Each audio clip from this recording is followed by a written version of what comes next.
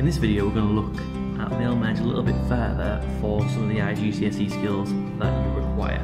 So in the previous video I showed you how to add in all the fields and how to essentially make the mail merge. In this one I'm going to show you how we display certain fields for when we print our evidence. So I'm going to go with the date because the most common thing I've seen is the date needs to be in a certain format for you to get the marks. So you see I've got this date field here. So first things first, I'm going to double click date, I'm going to delete the placeholder. What I'm going to do is I'm going to insert, by clicking here, go into field, and then looking for date.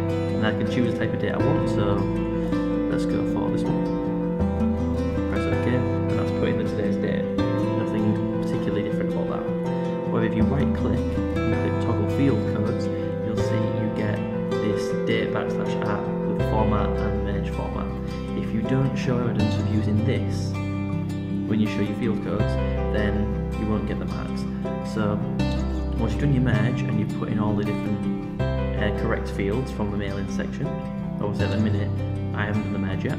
So once you insert these fields, the merge fields, and you put the date in, and then make sure you toggle the field codes, and then you can print your evidence and you'll make sure you get those marks.